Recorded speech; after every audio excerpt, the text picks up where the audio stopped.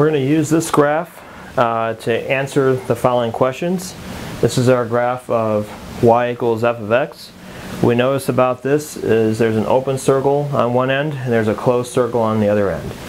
So the first question asks us to find f of negative 1. So what this is asking us to do, it says find the y value when x is negative 1. So on this graph we're going to first start by going over to negative 1. So that's going to be right here, and then we're going to go up until it hits the graph. So what we notice about that is at negative 1, it's hitting the graph right here, and so that y value at that point, that's going to be 2. So we're going to say that at the x value of negative 1, the y value on the graph happens to be 2. So that's going to be our answer. Next, it says find x such that f of x is equal to 4, and we're also going to do f of x equals 0. So for this, it's saying that what x value is going to give us a y value of 4. It's kind of asking the reverse question of the last one. So now it's asking, well, what x will make this correct? Because remember, y equals f of x. So if I have a number after the equal sign, that's actually the y value. So it's actually giving me a y value to start with. I want to find the corresponding x value. So in this case, I look at the graph and I notice that the y value is up here at 4. I want to indicate what x value is that occurring at. Well, at this point, I can just take this graph and I can go down to here. And so at the x value of 1, that's where the y value is equal to 4. So I would say here x is equal to 1.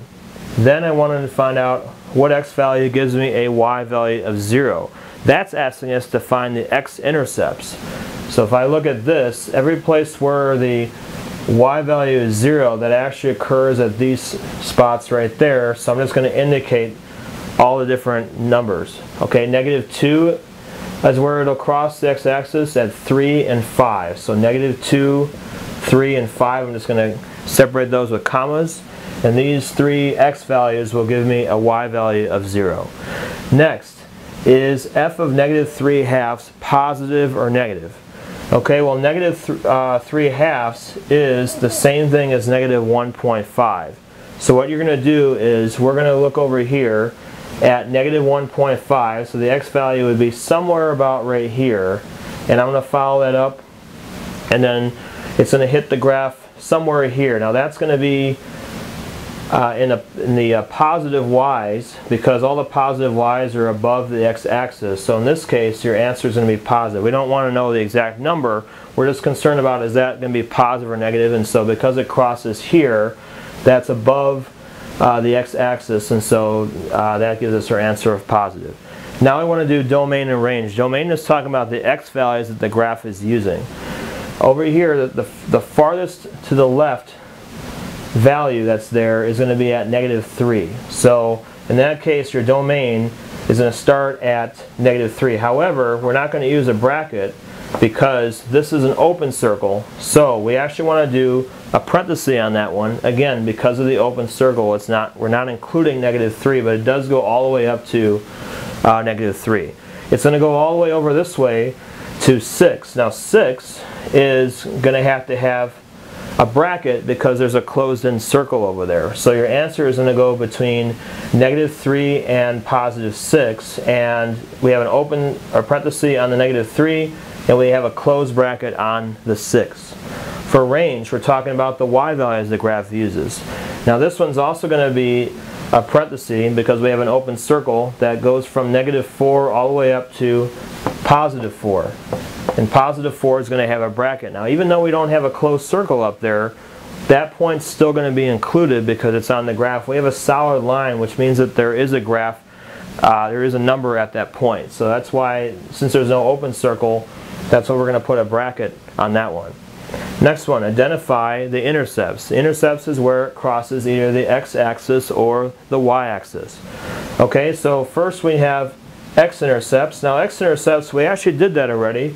We did it up here in part B when it asks for f of x equals 0. It's going to be the same answers, negative 2, 3, and 5. It's actually just asking the same thing two different ways. If the y value is 0, that is the definition for an x-intercept. So it's going to be negative 2, 3, and 5. Those are your x-intercepts. The y-intercept is going to be where it crosses the y-axis. It's going to cross there at 3. There's only one place where it crosses the vertical y-axis. It's going to be that one. The last one asks, does this have any kind of symmetry? So remember, there's x-axis, y-axis, and origin symmetry. For x-axis, we would have to see if I fold the graph over the x-axis, it's going to lay on top of itself. Well, no, we can't do that because the graph will not lay on top of itself there when we fold it over. If we fold it over the y-axis, I'll be checking for y-axis symmetry. That doesn't line up either. I don't have the same thing in opposite quadrants. So it doesn't have any kind of symmetry. So does it have symmetry? No, it doesn't have any kind of symmetry. No x-axis, no y-axis, or no origin symmetry.